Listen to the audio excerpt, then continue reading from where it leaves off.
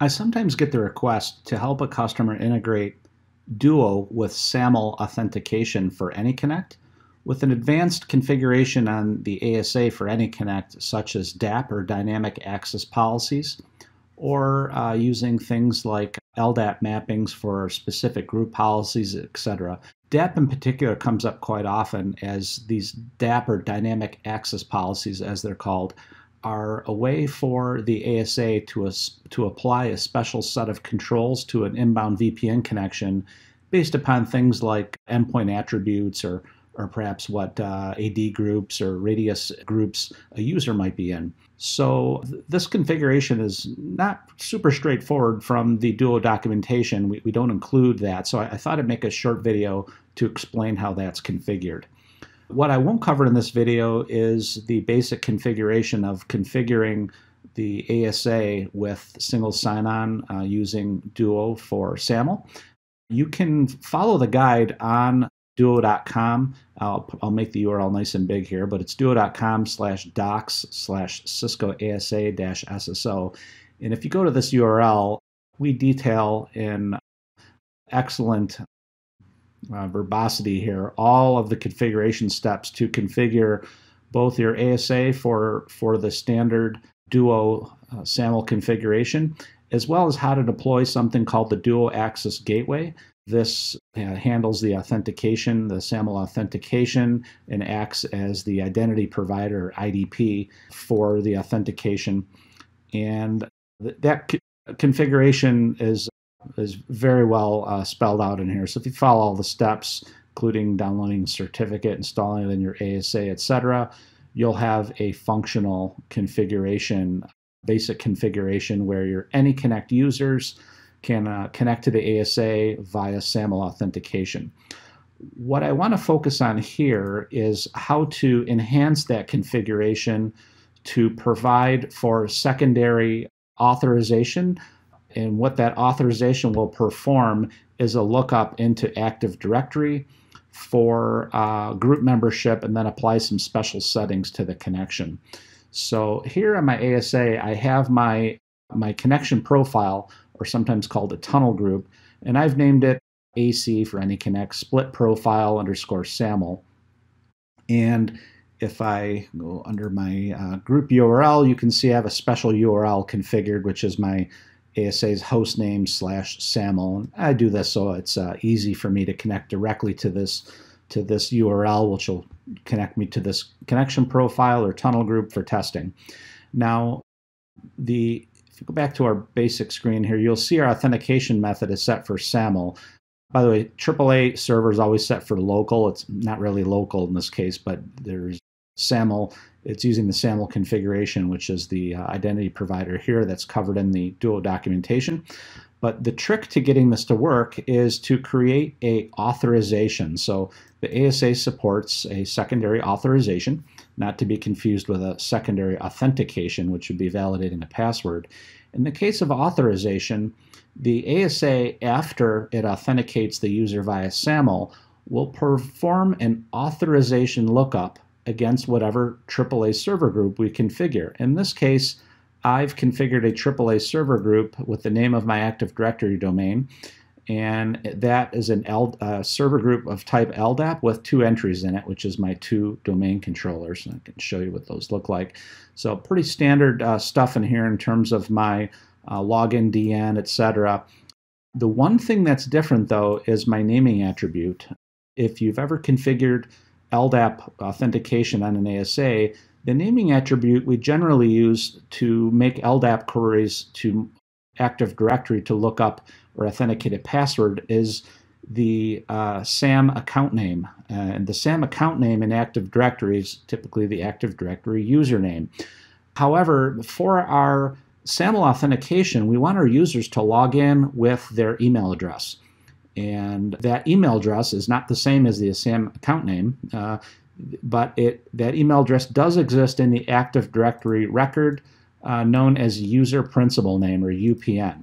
So we have to tell the ASA that when it makes the LDAP authorization lookup to Active Directory, to pass that email address it's going to get from the SAML authentication to Active Directory and retrieve that Active Directory LDAP record for the user.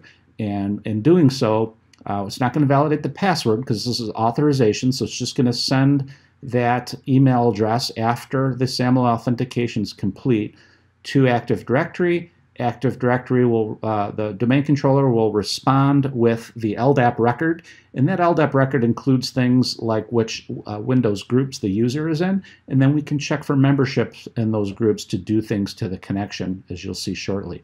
So this is what our AAA configuration looks like. So I have my group that I named after my domain, and I'm choosing that for my authorization. And that's that. So that standard SAML authentication connection profile will now perform an authorization against Active Directory. Now let's take a look at our dynamic access policy rules, and I have two created here, and I wanted to just show a little more complicated configuration. Both these rules are almost identical. The first rule, which I've called employee SAML check, is going to do two things. It's going to verify that the connection profile or tunnel group that we're connecting to is our SAML tunnel group, because I don't want this DAP rule to apply for connections that aren't SAML based. And it's going to check if the user is in an LDAP group called employees-BYOD. And this LDAP.memberof, this is what Microsoft named the LDAP group that holds the Windows groups that the users are in. And as you can see, I've configured this to user has all of the following, which means both of these things need to be true. So in order for this rule to be true and the bottom half of the rule to be applied, the user has to be in this LDAP group and they have to be connecting to my SAML connection profile. Now, assuming those things are true, what we have on the bottom of the rule will apply. Now, in order to test this, I've added a user message. I normally wouldn't do this because I don't like user messages when I connect with a VPN client.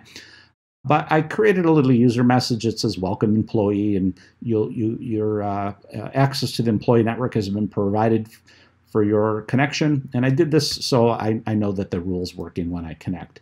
Now, the second thing I did, of course, is to actually apply a ACL, an access control list, that adds the subnet that I want the user to be able to have remote access to after their VPN is up. So not to be configured with the split tunnel group, that's the kind of subnet that'll be routed to AnyConnect. But once that connection is up, this ACL will act as kind of a stateful firewall rule for what the user can do inside the confines of that split tunnel group. So if this rule is true, this ACL will be applied to the connection. And I created a second one that checks if the user's in the domain admins group, does something similar, adds access to a second management subnet.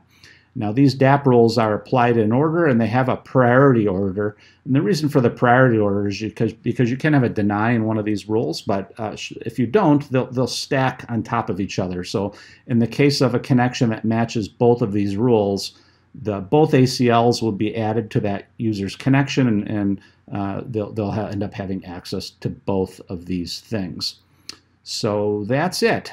We have our SAML connection profile that is not only performing SAML authentication, but LDAP authorization to Active Directory. And then we have our dynamic access policies, or DAP rules, that are checking for AD membership. And the reason why they're able to do that is because the ASA will retrieve that user's LDAP record after authentication. Let's have a look at the client experience running Windows 10 with AnyConnect installed. I'm going to connect to my VPN URL, and I've created a special one that is using the SAML authentication. When I connect to this URL, AnyConnect is going to invoke a browser window for me to authenticate.